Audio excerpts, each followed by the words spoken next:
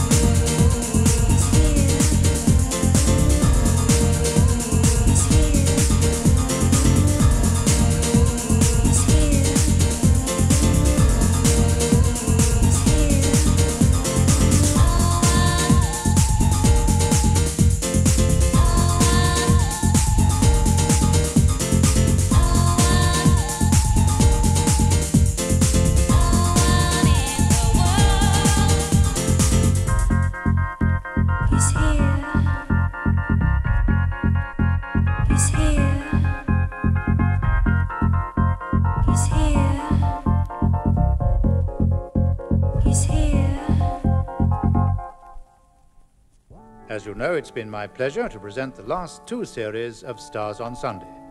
And as so many people have written to us, asking to hear again their favorite songs and readings, we've put our heads together and produced this family album. I only hope it will give you half as much pleasure hearing it as we've had in making it.